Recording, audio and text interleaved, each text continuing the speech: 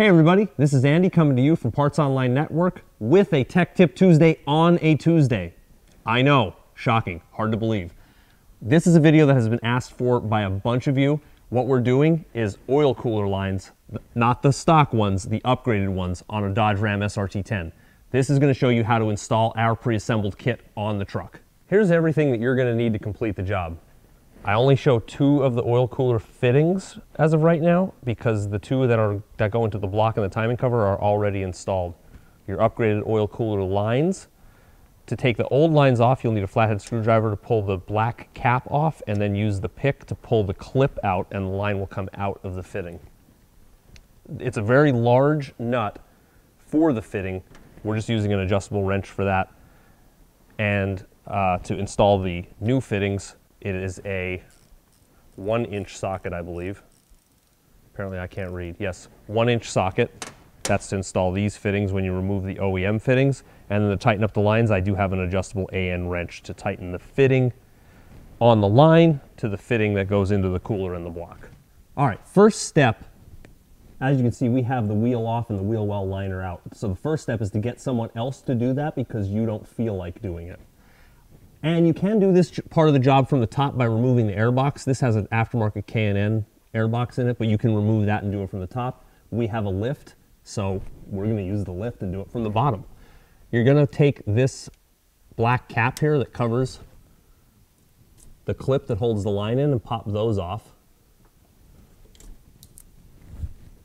Then you're going to take your pick and pop the clip out. Well, if it wants to cooperate, you'll pop the clip out. And then you'll drop it on the ground and forget about it because you will not need it for reinstallation.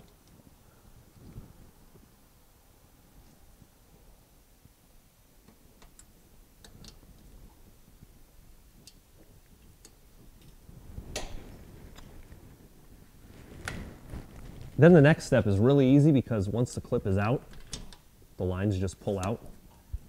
Now we're already disconnected at the engine. Like I had said earlier, those clips or those fittings are already put in the block and the timing cover. And we do have a drain pan on the floor, surprisingly.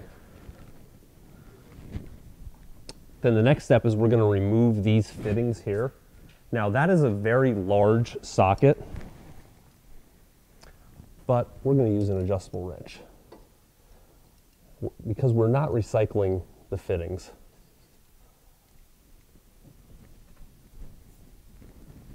Now Nate did me a favor there. He already partially loosened these up for me, so thanks Nate. Big shout out to Nate.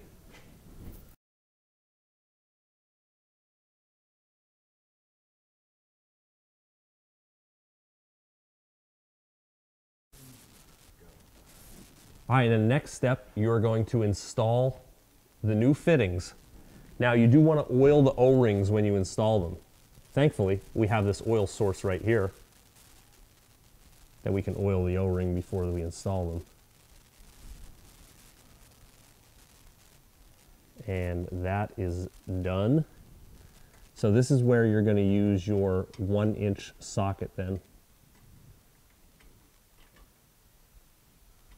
If I can get these started.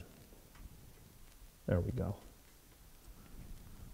Now you're going to want to use a socket too, because if you use an open-end wrench, I could almost guarantee that you are going to end up stripping the fitting.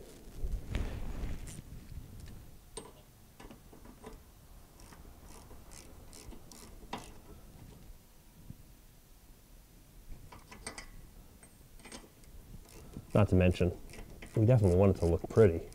Since we're paying for parts that look pretty, we want them to look pretty when we're done installing them.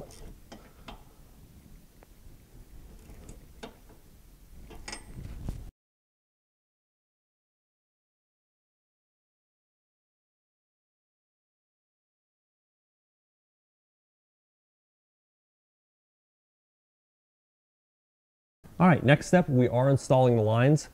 They will come with a straight and a 45. Shout out to Chris Winter for the assist on this one. So the straights are going to go to the cooler itself, and then the 45s will go to the engine. And just so you know, when you get them, the 45 is adjustable. If it's not in the correct orientation you need it, it does swivel, so you can adjust that as needed.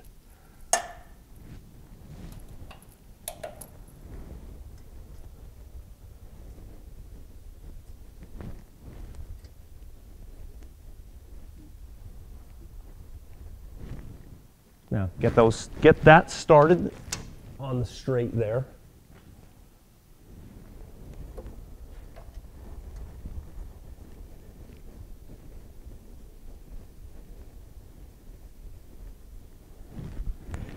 Now, I know we did not show any of the installation at the engine. The main reason for that is it is extremely difficult to do any kind of filming in a tight space like that. That's why we wanted to do everything here. It's essentially the same thing. You're going to have the same fittings, same wrenches, everything.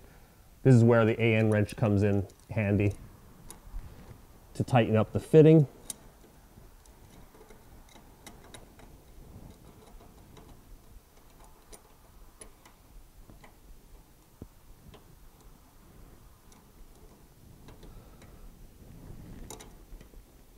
And I apologize, I'm at a goofy angle here to try and stay out of the way of the filming so you can see what we're doing. So I'm struggling a bit, but it's literally just tighten the fitting on.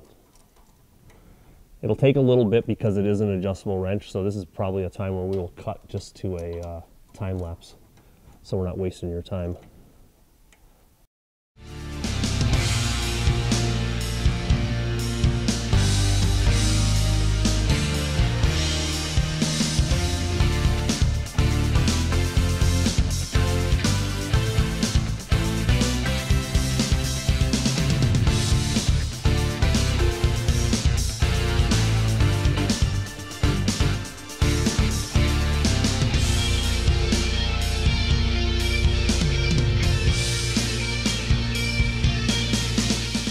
I just have to tighten up the lines that go to the engine, which, like I said, I can't really show you very well because it's very hard to get a camera in there. So finish it up, put the wheel well liner in, put the wheel back on, check your oil level, top it off as necessary, and get back on the road. Thanks for watching, everyone, and check back next Tuesday for another Tech Tip Tuesday. Have a good one.